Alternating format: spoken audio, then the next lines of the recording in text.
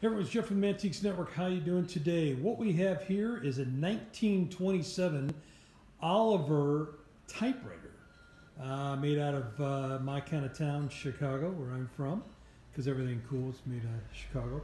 But anyways, this is just something you just don't see anymore.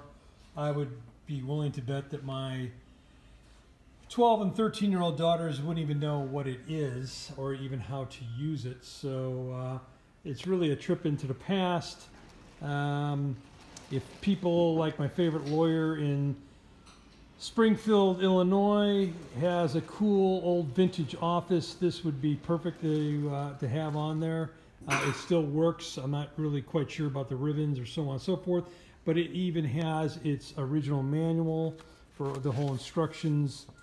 This came up from one of my bigger collectors in Colorado. You know who I'm talking about. And so everything he buys is pristine. So this might be for you.